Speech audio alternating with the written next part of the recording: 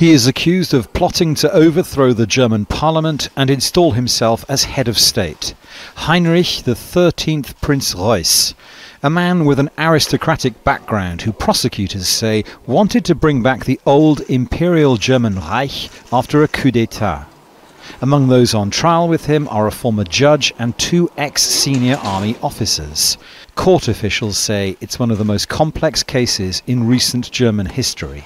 It's impossible to say how long this trial will last.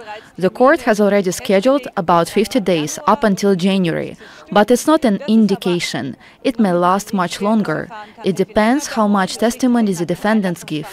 One of the central charges is that Reuss and the others used his properties in the state of Thüringen to formulate their plans, including one where they stashed illegal weapons and ammunition for their alleged coup.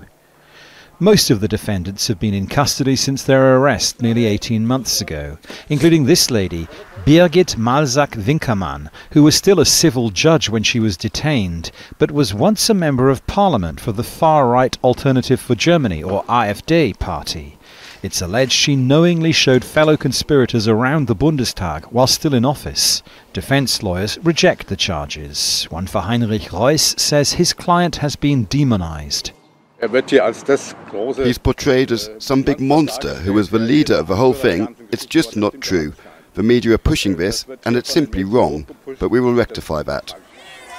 The defendants are broadly part of the Reichsbürger movement, which does not recognize modern Germany, believing the pre-World War I imperial predecessor lives on.